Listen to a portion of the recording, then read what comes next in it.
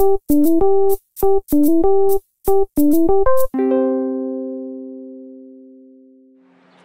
are a few reasons you might want to cover your bike seat. One, it might be worn out and you want to make a pretty new cover. Two, you might want to protect it from rain.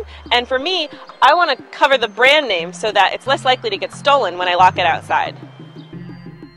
To create a cover that fits your bike seat perfectly, trace a pattern onto paper, following the outside contour of the bike saddle. Don't worry, it doesn't have to be pretty.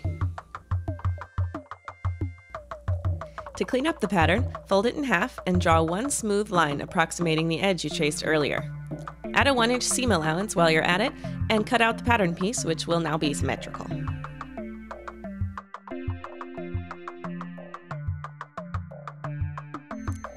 Pin the pattern to your fabric. I'm using a stretch polyester, which will fit snugly and help repel moisture. Cut the fabric all the way around the pattern.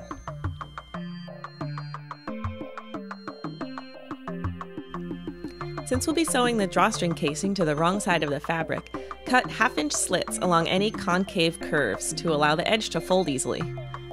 Start pinning a 3/4-inch hem along the edge. I like to pin points directly across from each other first, then gradually fill in the remaining sections by bisecting them with pins until the entire edge is secured. For this project, the more pins, the better. Move over to the sewing machine and sew along the pinned edge, leaving a space at the center back for inserting the drawstring. This is where having lots of pins helps create a flat casing by preventing bunching.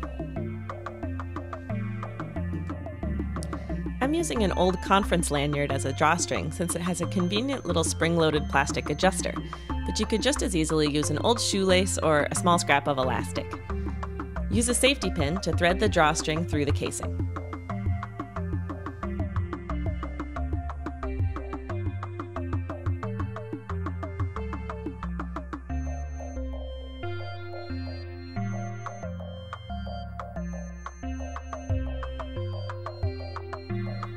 The anatomy of your bike seat might differ from mine, but for me it was best to start by securing the cover over the nose of the saddle, then hold it in place while stretching it over the wider back section.